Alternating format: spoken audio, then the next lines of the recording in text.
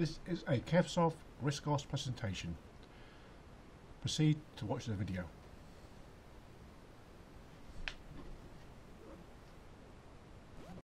Video. This is an update to my currency exchange program called Currency, taking it to version 2.03. What's new in this version? Only one thing.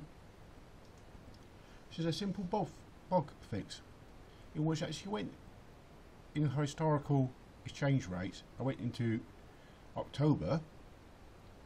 It would do a bad request because I misspelled one of the variables. That has now been fixed. What it needs: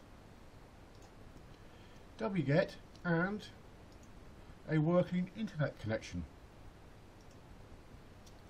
The data providers, which is API layer, which you need a key from, and that's for the exchange rates, and the World Bank, that is for the country data, population size, GDP and life expectancy. It is available from our website, a link in the description, as well as the data providers and wget will be in the description. If you like my software, why not purchase some of my merch or donate money to my Ko-fi pages.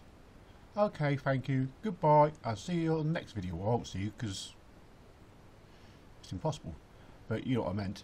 Anyway, thank you, goodbye, and keep using RISC because it's a nice operating system.